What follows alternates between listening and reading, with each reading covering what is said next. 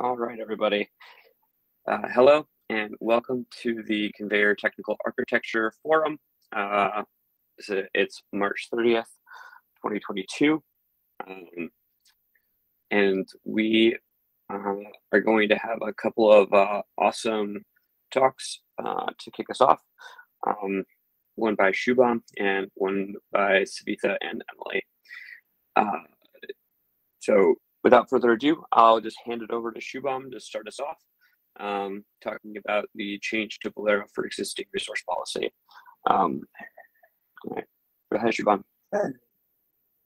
Thank you, Sean. Let me just share my screen.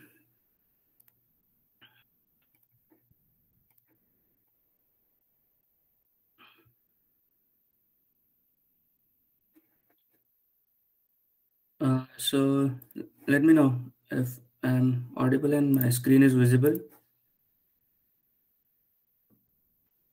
Yep, everything looks good. Okay, thank you. So hello everyone. So today we are going to talk about a feature which I'm working on upstream Velero. It's regarding enabling existing resource policy to Velero restore. So let's have a look at it. So firstly, what is Velero? So Velero is an open source tool. Many of you may be already familiar, but yeah, just wanted to give you an overview, which can be used to take backup and restore of Kubernetes cluster resources and persistent volumes. So it lets you take backups of your cluster and restore it in case of a disaster scenario. It lets you migrate resources from one cluster to another, and like it lets you replicate your production cluster to your testing and development cluster. So it depends on the use case which you're trying to use for Velero. So basically it's a backup and restore tool. So what is existing resource policy and why do we need it in Velero restore? So if you currently look at Velero, it does not support any restore policy on Kubernetes resources that are already present in the cluster. So it skips over the restore of the resource if it already exists in the cluster or the namespace, irrespective of whether the resource present in the backup is same or it's different from the one present in cluster. So it's generally like desired that Velero gives the option to the user whether to override the one present in cluster with the one present in backup. So this is where the existing resource policy comes into picture. So let's have a look at the current Velero restore workflow. So let's say Velero tries to restore a Kubernetes object, we'll consider a service. So initially it fetches the service from cluster. If the service does not exist in cluster, Velero restores the service appropriately. But if it exists, it checks whether the service object in backup is equivalent with the service object in cluster. If it's not equal, it skips the restore and adds the warning. And if it's equal, then to it skips the restore and just adds a log. So this is the problematic workflow, right? Where Velero needs to act, or at least it needs to give the power to the user to decide whether to override the instance of resource of service present in cluster with the one in backup. Hence, we require addition of restore policy to restore API. Let's have some look at the use cases. Why do we need to update the Velero restore workflow? So first use case that comes to mind is production backup cluster scenario. Let's say you have a production cluster which whose backup is stored in an object storage using Velero, and this backup is used to create a backed up cluster for reference. So you can see these are identical clusters, but as it happens in real world, operations happen, usage of the cluster occurs, and the state of the production cluster changes, and the backup is once again stored in object storage. But Velero skips over the restore if the objects are already present in the cluster. So this means that the cluster copy, backed up cluster copy becomes stale and it's not identical to the changed production cluster. So this fails the use case. That's why we need existing resource policy. Another use case that comes to mind is identification of resource delta. So let's say there are two clusters, cluster A and B. Cluster A has three resources, P1, P2, P3, abstract resources. Let's create a backup for cluster A, which has P1, P2, P3. Now, if we perform a restore on new cluster B using backup 1, which has P1, P2, P3. Now, let's say in cluster 1, resource P1 gets deleted and P2 gets updated. So state has changed. Now we create a new backup with the new state of the cluster A, and keep that in mind that P2 is updated and P1 is deleted. So there is a resource delta, cluster B minus backup 2. So in order to update the cluster B, if we are able to identify the resource delta, that would be helpful. But as of now, Velero does not help with that. So we need something which would help us identify the resource delta. So if we introduce this existing resource policy, we will be updating the labels as well, which will let the user know that which of the objects are stale and which are not. So this is another use case. So how do we go about the solution? We add a new spec field called existing resource policy to the restore API. So this does not change any existing behavior. We try to preserve the existing behavior. So for resources that already exist in the cluster and are not equal to the backed up version, we add a new optional spec field, existing resource policy. And it can accept two kinds of policy as of now, none and update. And this can be extended as well to recreate if needed. But that scenario is not covered in this feature as of now.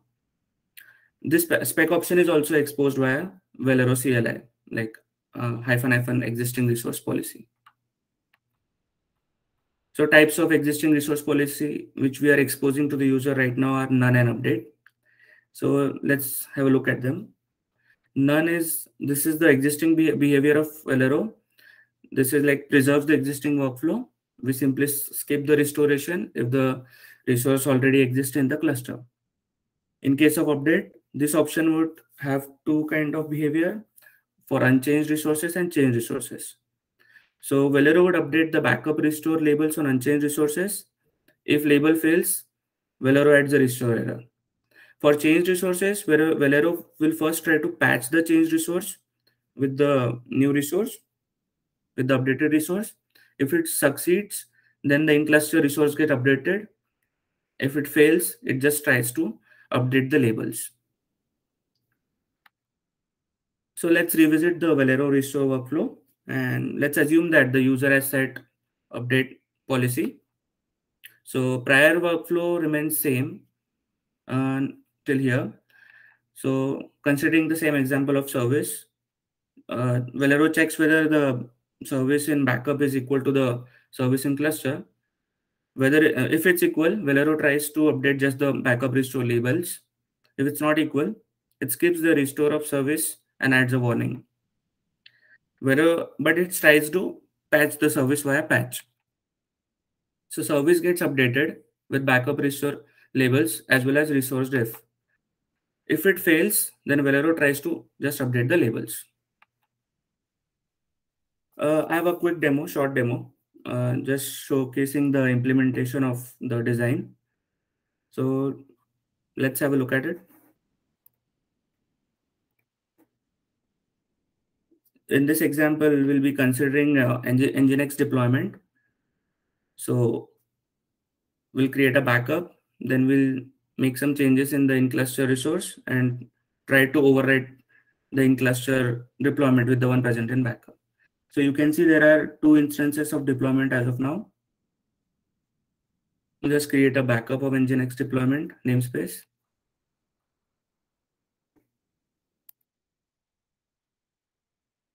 Sorry.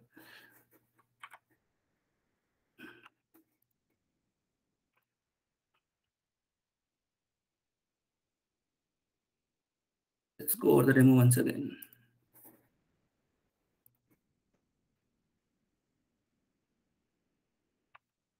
So you can see there are two pods right now. We'll just create a backup of this namespace.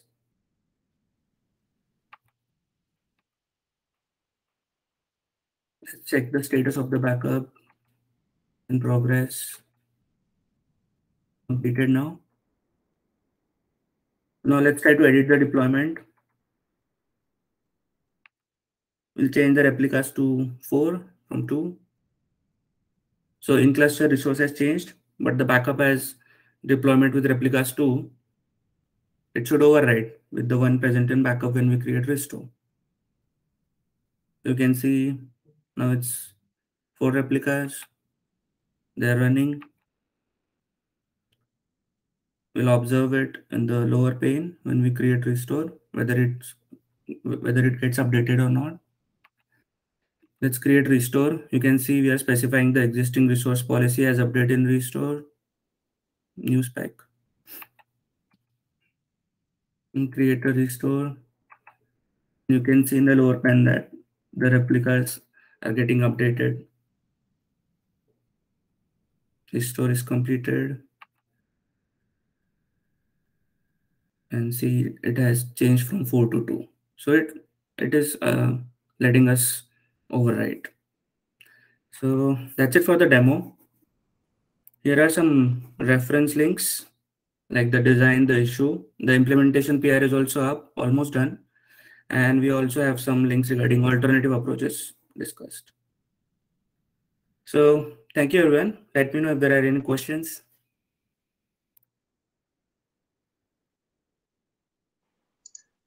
Are there any questions for Shubham? I don't see any in the chat. I had a question. Awesome demo. I was wondering when Velero tries to update and it fails, have we considered the failure scenarios in that case, like all the different types of reasons why it could fail and how how Velero will act on each one of those? Yeah, so let's say what we do is we try to check the diff, right, with the one present in the cluster and the one present in backup. So we try to create a patch. So if this patch fails, we add a restore error. So firstly, if this patch fails, we try to just update the labels. If even that fails, then we error out the restore, or else if the patch is successful, then the scenario is successful, right? And if it errors out, then what I was trying to say is there could be multiple different types of errors. So for example, you can get a transient error, which upon retry, the update could be successful. Or you can get a more permanent error where the field you are trying to patch is an immutable field. And no matter how much you retry, it will not succeed. Yeah, so, I agree. But those errors will be displayed in the restore, right? So the user will know about it, whether to retry it or whether to not retry it, right? Yeah, okay. And so, just to clarify one thing, we're actually creating a restore warning there. So if it fails, there's a restore warning, but we're not distinguishing between those cases you mentioned. So if it's a transient error, or one obvious thing that could fail is that if you're trying to modify an immutable field, that'll always fail. It'll never succeed. But the code does not currently try to diagnose it. It just registers, it logs a warning and moves on. So that might make some sense, maybe as a kind of a future enhancement here. What we're comparing this to, and kind of the status quo that we're trying to change, is because right now what happens is Velero doesn't even bother to try. It says, hey, this thing's different. It logs a warning that, hey, this thing's different, and it never even updates it. So this is a step in the direction of we're going to attempt to update it. One attempt. If that succeeds, we're good. If that fails, we log that warning, giving the message we get. But we do update the label, because we want one of the use cases here is we want people want to be able to use, for example, you do restore 1 and you do restore 2. They want, for resources that were deleted between those two restores, between the two backups, they want to be able to use the labels to say, hey, after we do the second restore from the second backup, we now want to delete any resources hanging around with that old restore label from the first backup. And so that's why it's an error if a simple label update fails. we wanted to fail the restore, because otherwise users could accidentally delete stuff. And because of all these reasons, we are not even considering the recreate scenario, right? Right. Well, another scenario we talked about at one point was to handle things like immutable fields, is that, you know, kind of a kind of stronger approach here would be to, instead of just trying to patch the resource, delete it and recreate it. And that's something we could still consider in the future, but that's a riskier scenario, because if you delete the resource and then you fail on recreating it, your restore has actually done damage rather than, you know, fix things, because it's actually removed something that was already there. So we're not even trying that. I agree with it, and it makes the complications come in where that field is cluster specific. So, for example, if you're creating a service and the cluster IP is different, Velero identifies it as being different. It's an immutable field. You delete and recreate, and this loop goes on forever every time you restore. So, I think it's a harder problem to solve.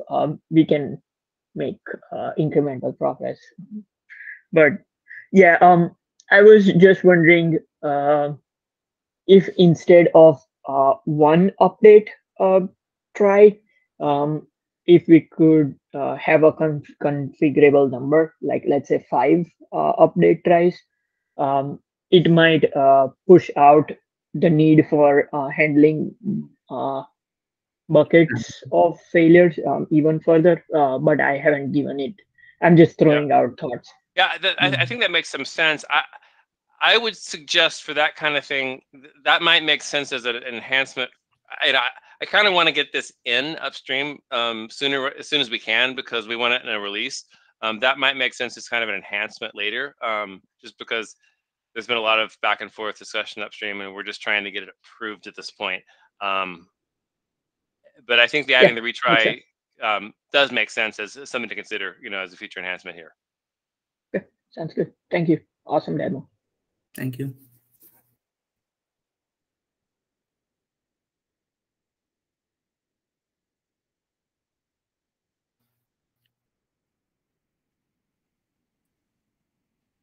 Cool. Well, thanks, Shubham. All right, next up, Emily and Savitha are going to tell us a little bit about a DataMover that they're working on for OADP. Yeah, and I'll just go ahead and share my screen.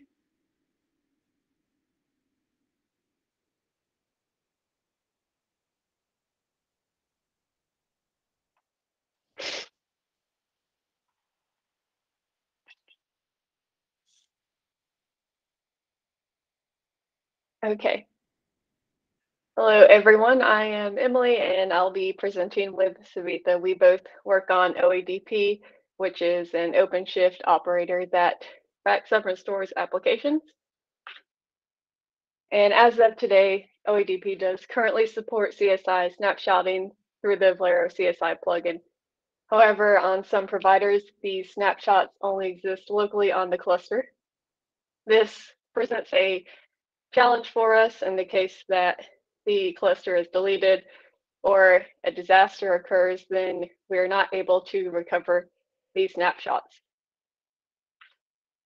So we have come up with a DataMover design, and this is going to help overcome that challenge, in that we will use it to back up and restore these snapshots from a remote location, such as an S3 bucket.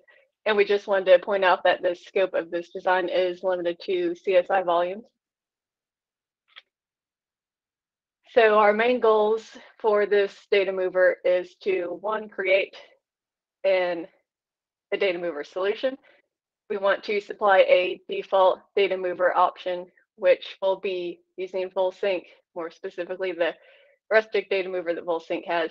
We want to supply APIs for DataMover CRs. These will be DataMover Backup, DataMover Restore, and DataMover Class. And Savitha will go more into depth on these CRs in a couple minutes. And we also want to supply a sample code base for a DataMover plugin and controller for third-party implementation. So, like, if third parties can come in and use these code bases to kind of create their own DataMover. And then our non-goal will be to maintain these third-party implementations. And now I will turn it over to Savitha to talk more about the components of this data mover. Thank you, Emily, for going over the summary and providing a little bit detail about the data mover, the requirements, the reason why we need it, the requirements, and what are we trying to achieve in this design. So before we dive deeper into the details, I want to highlight that this data mover design has a couple of components. One is a data mover plugin. Another one is a data mover controller. The data mover plugin will be responsible for creating data mover backup and restore CRs, which has information about the PVCs or the volume snapshots that the user would like to move to the remote location or restore it from the remote location. The controller has components. The demo controller has two controllers within it. One is a backup controller and a restore controller, which is going to act on which will act on the CRs, which was created by the DataMover plugin. The reason why we have it this way is, like, if you remember that Emily mentioned, one of the goals was to have an extensible design. So this will let you bring your own DataMover plugin, bring your own DataMover and controller and plug it into the design. So that's the reason that we have it as separate components. And we'll see a little bit more in detail on how these are going to work together. Next slide, please. Thank you. So the first thing is that the DataMover plugin is going to, when a user says, like, okay, give me a backup, I want to take a backup of this snapshot. And the DataMover plugin will create a DataMover backup CR. In this case, it will have the name of the volume snapshot that the user wants to move, and it will also have a reference to something called as a DataMover class. And the DataMover class is like it's an API which has a spec field called mover, where you can specify which data mover that you would like to use for this particular backup. And it also has additional information that can be used in the future to identify which volumes needs to be moved by a certain type of data mover and which needs to be moved by a different type of data mover. So this data mover, it could be the default one, which in this case, like Emily mentioned, it could be the wall sync one, or it could be the one that the vendor brings. And if this will feed into the controller, so based on data mover, you will have controllers, the backup controller and the restore controller, which will have the necessary functionalities that is related to that particular data mover, and it will act on the data mover backup CR and try and take the snapshot, move it to the remote location specified. And for the restore, it works in the reverse order. Like, it will take the snapshot from the remote location and restore it in the cluster. So this is like the overall high level detail of this particular design.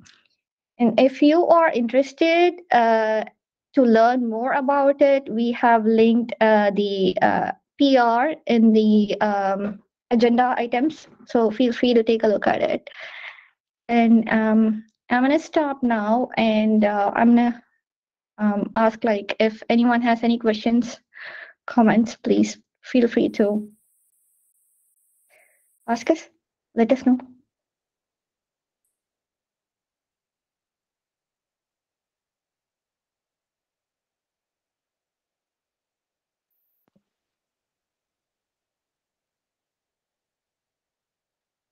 All right, well, I guess no questions. Savitha, Emily, thank you. I think it was pretty clear what you presented. This definitely is going to be good stuff. So very cool. Yeah. Thank you. Yeah, and if you are interested, we are also working on a POC. So sooner or later, we will have some kind of demo. So if you want to learn more about it, feel free to ping the OADP team and the Slack channel, or just tag us, and we'll be happy to walk through more about it. And thank you, everyone. Thanks, Emily, for being my partner. Yeah, thank you. So before we wrap up, does anybody have any other topics they want to bring up or anything else to discuss?